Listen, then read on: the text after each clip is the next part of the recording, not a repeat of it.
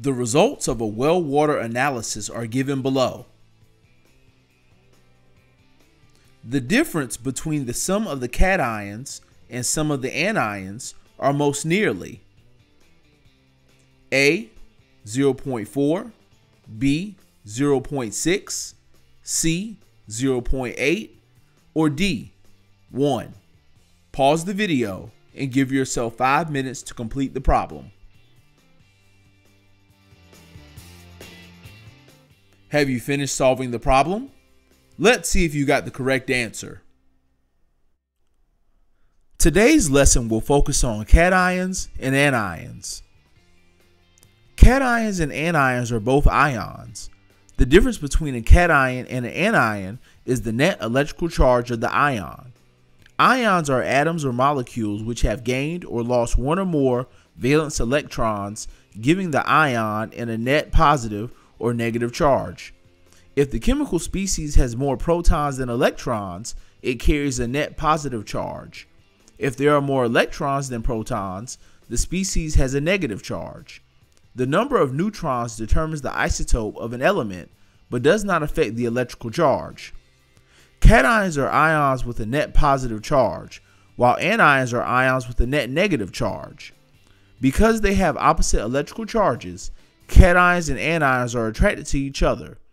Cations repel other cations, while anions repel other anions. For the formula of a compound, the cation is listed before the anion. For example, for sodium chloride, the sodium atom, Na, acts as the cation, while the chlorine atom, Cl, acts as the anion. When writing cation or anion symbols, the element symbols are listed first. Then the charge is written as a superscript following the chemical formula.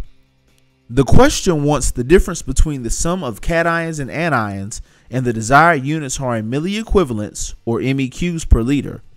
An equivalent is the amount of a substance that reacts with or is equivalent to an arbitrary amount of another substance in a given chemical reaction.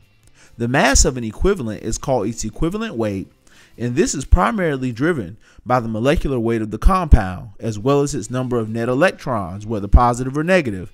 So let's get started. Let's group up the compounds with a positive net charge in the cations and the ones with a negative net charge in the anions. To get the milliequivalent of each, we will take the concentration, all divided by the compound's molecular weight, divided by the number of net charges. In other words, the equivalent weight is the molecular weight per net charge. We do this and have the following. We add up both categories and we get a sum of 5.66 MEQ per liter for the cations and 4.9 MEQs per liter for the anions. We can now calculate the difference, and we get 0.76 MEQ per liter, which is closest to C. Join us for episode 31 of 52 PE exam problems in 52 weeks.